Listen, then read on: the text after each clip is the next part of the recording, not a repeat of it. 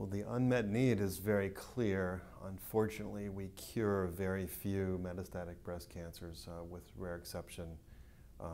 This remains a huge challenge. Moreover, we need to be concerned about quality of life and make sure that our treatments don't negatively impact quality of life too severely to be tolerable. That's a very fine balance. And I think the older I get, the more experience I have, the less ambitious I am in terms of using, toxic therapies. I've become much more constrained over time in considering quality of life issues and introducing the concept of chemotherapy holidays from time to time, things like this. Those are really important. They're very important to patients. It's critical not to overtreat with chemotherapeutics. And from time to time when I do consultations from outside clinicians referring patients in, I see patients who have maybe crossed the boundary. They've been maybe overtreated, have too much peripheral neuropathy to be acceptable, for example, too many cytopenias. So I think it's really critical to follow our patients very closely, make sure we understand what their lifestyle is, what their daily activities are, how the treatments are impacting their family situations, even simple things like transportation.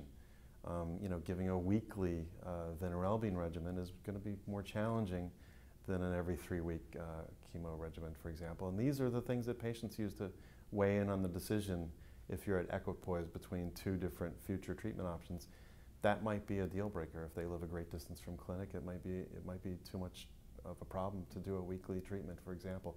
So simple things like that. IV access is sometimes a barrier even. And as professionals, we don't really think about those things because they're so routine, they're so automatic. But for patients, they're extremely disruptive. And so we have active treatments.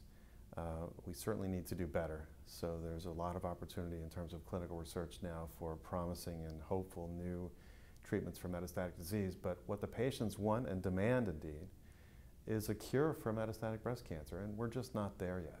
Sadly, we're not there. A lot more work needs to be done for advanced disease. And there's a growing swell of enthusiasm to contribute more research dollars to the advanced disease state because of its overall poor prognosis and outcomes.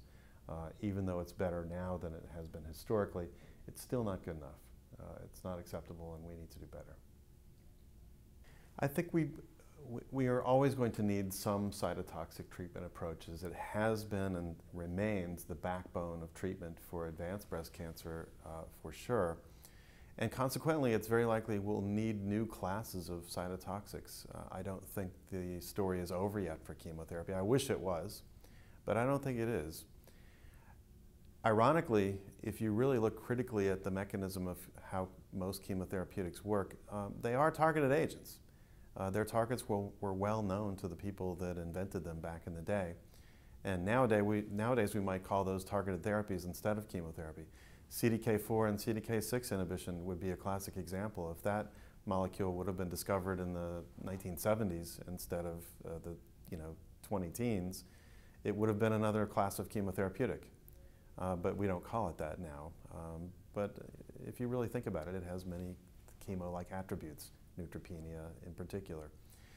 So I think that we'll continue to evolve the story, and we are going to need cytotoxic mechanisms of action, probably in partnership with other targeted therapeutic approaches or immunotherapeutic approaches to be sure, and also as cytotoxic payloads for antibody-drug conjugates. The field is very exciting and moving quickly for antibody-drug conjugates, both in the HER2-positive space, where there are some new antibody-drug conjugates that look to be more potent than TDM1 in preclinical models, and also some new antibody-drug conjugates with great promise in triple-negative disease that are really almost, quite unexpected, if you will, that these targets would be important in that subset of patients with high unmet need. So at the end of the day, antibody-drug conjugates are cytotoxic chemotherapy, just a different nuance in the delivery mechanism. I think there's more need also for orally bioavailable cytotoxics to make it more convenient for patients, maybe not to have chronic parenteral access and the complications that can happen from central venous catheters, infection, blood clots, etc. So I think the field will move forward. There will be new cytotoxics in our future, and they will most likely be partnered with other targeted therapeutic approaches. But at the end of the day, they will remain a backbone in the armamentarium for metastatic breast cancer.